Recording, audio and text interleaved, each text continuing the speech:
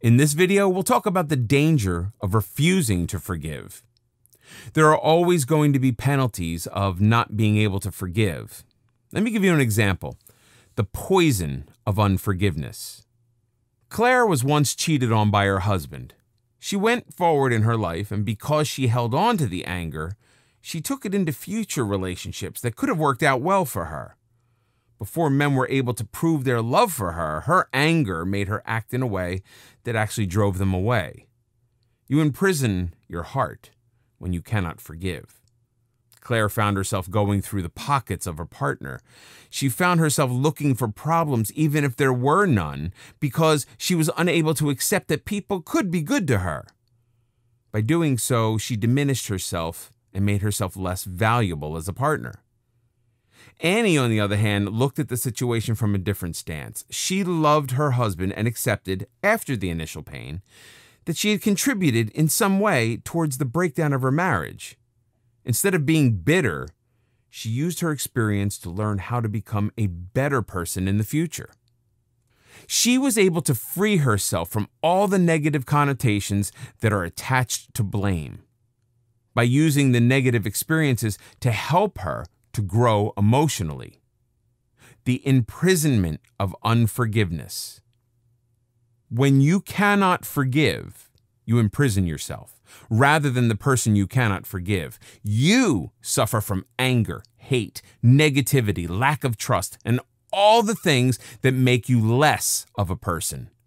Even if you've had someone wrong you unjustly, if you can let go of all these feelings, you become stronger without becoming hardened to life.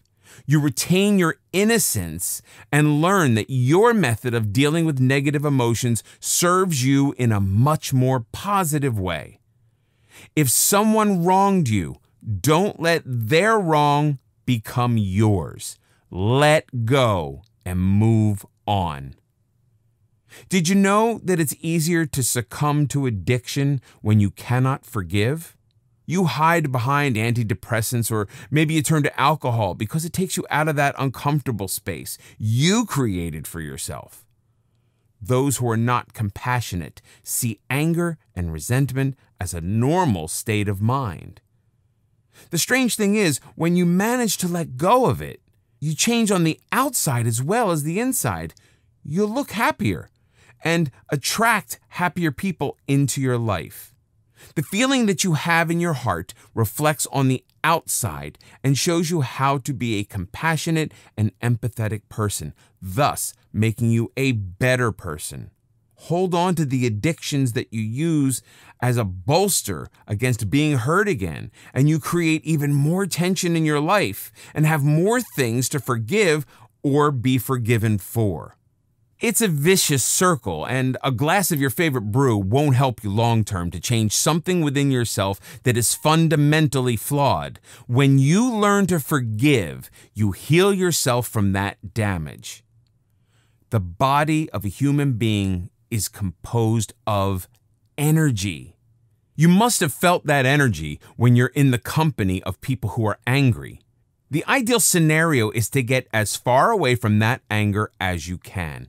When you cannot forgive, you give off this negative energy, and people around you will avoid you because of it. Even though you may have been the victim to something that you didn't even ask for, your victim status goes into overdrive when you cannot move on and forgive. To apologize is a sign of strength, not weakness. One of the main reasons that people hold out for an apology is that they feel it vilifies the bad action on the part of the offender. The apology is the acknowledgement of wrongdoing. However, quite often in our lives, we see things that others don't see. Ian explains this very well when he talks about his father. Ian felt most of his life that he didn't live up to the expectations of his father. The anger that he carried with him went on for years. During the years of growing up, Ian wanted his father to apologize for all the things he had put Ian through as a child. The fact was that Ian's father wasn't even aware that he had done anything wrong. The fact is that people don't always realize their sins. Ian had built up this anger towards his father that was unreasonable. And here's the irony. When Ian himself became a father, he realized that he was doing the exact same thing to his son. It wasn't ill treatment at all. These actions were taken out of care for his son.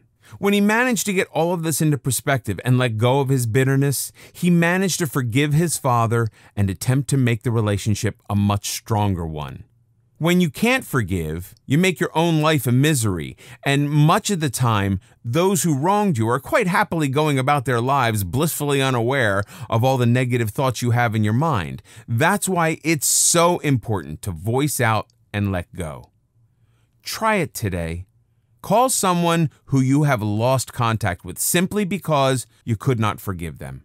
Make sure to focus on the conversation around them, not you. You will begin to see that life isn't one-dimensional. If you have problems with this exercise, then I would suggest that you practice meditation because it will help you to let go of all the negative feelings you feel towards life and see things from a different perspective. You will become less introspective and will be able to accept comments from others without laying judgment upon them. That helps you to be able to embrace compassion in a way that you may not have been able to do before.